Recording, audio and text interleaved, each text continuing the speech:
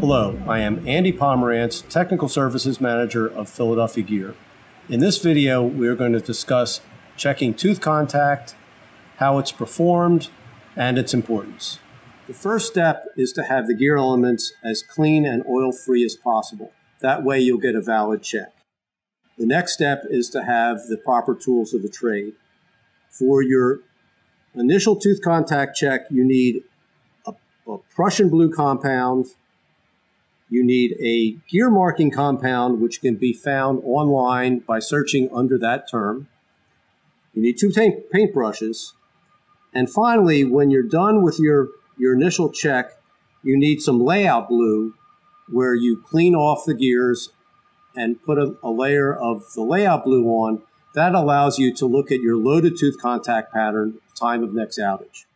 Please note that I'm wearing rubber gloves. It's important to understand that Prussian blue, once it gets on you or your clothes, it's very difficult to get out, and you can track it wherever you go. So I'm going to first apply the blue compound onto the pinion teeth. You put a very thin layer.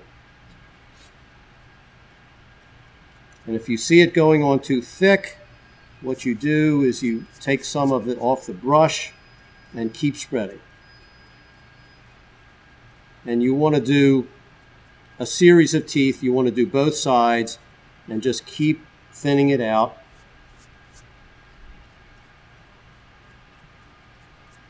And that's a pretty good pattern.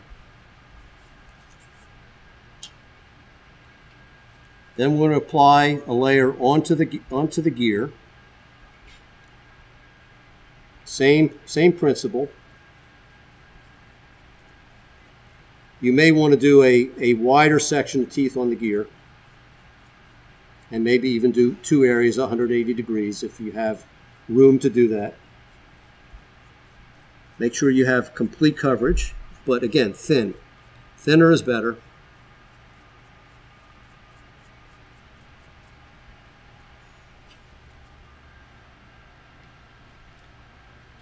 Then we would do, as the next step, is rotate the pinion, and the pattern from the blue will show up on the yellow.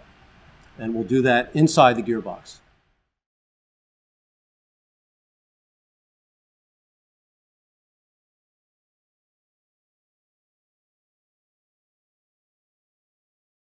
So we have gone ahead and applied the gear marking compound using the same techniques that we demonstrated on the scaled down gear set on the bench. We've performed a contact check by rotating the gears, and as you can see, the results are quite satisfactory.